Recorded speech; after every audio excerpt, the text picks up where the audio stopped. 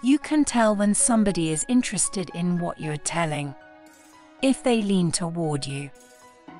The parts of the brain handling aggression are larger in women than in men. We are not only made by what occurred before, but also by what we do now. We make ourselves by the decisions we made today. People who are more aggressive are more likely to own fierce dog breeds.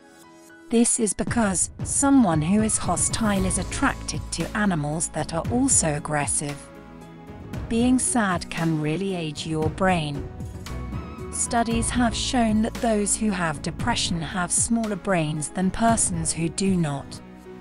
Being a comedian can be harmful to your mental health. Comedians have higher rates of depression and stress than the general population. The truest prison is often the one we create within our own brains, determined by limiting beliefs and fears.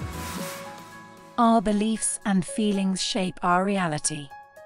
What we think and feel has a big effect on how we experience the world near us.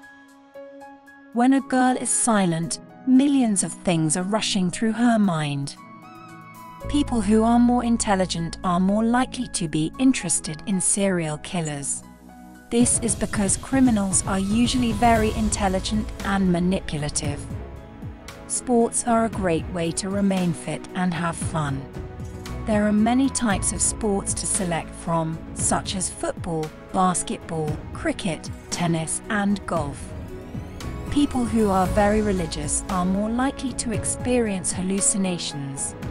This is because religious sentiments can sometimes lead individuals to misinterpret their own thoughts and understandings. The individuals who give the best advice are usually the ones with the most complex issues. A true friend is a person who notices the pain in your eyes, while everyone else sees the smile on your face. You know a girl is truly in love when she doesn't use social media as extensively anymore. Someone who is good at creating excuses cannot be good at anything else.